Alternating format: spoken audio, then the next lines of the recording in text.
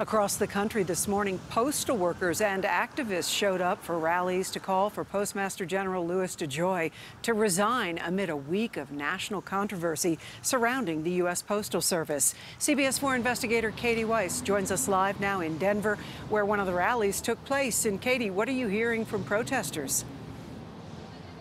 Well, Kathy, they feel that the U.S. Postal Service is being sabotaged to purposefully undermine the November election. However, the post office assures me that it, quote, has more than enough capacity to handle election mail volume. We rely on the Postal Service to vote here in Colorado, and we need that to be safe and continue to be safe and reliable. People across the country rallied today to save the post office. In the Denver metro, there were at least 2 rallies this morning.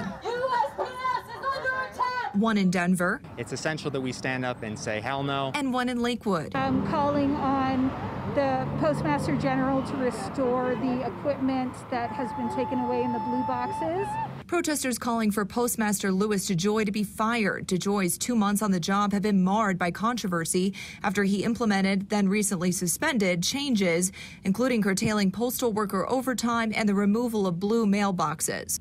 Postal workers in Denver sent us these photos of dozens of mail collection boxes that have been removed around the city. I'm concerned by anyone who is making efforts that may risk our ability to process mail. But the post office says removal of collection boxes is a decades-old protocol, and approximately 3,500 boxes are removed every year. The post office also says DeJoy's confident the post office will deliver election mail on time because ballots only make up 2% of the post office's total mail volume. But some mail carriers believe more funding needs to be provided to ensure USPS services are protected. The public has to call their representatives in Congress to really make it clear to them that we stand with our Postal Service, and we want it to be able to continue to provide the universal good and service delivery that it has for centuries.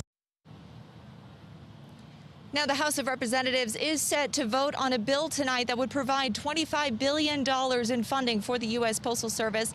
However, even if that bill passes, the White House has already said that it opposes the bill. Reporting live in Denver, I'm Katie Weiss, covering Colorado First.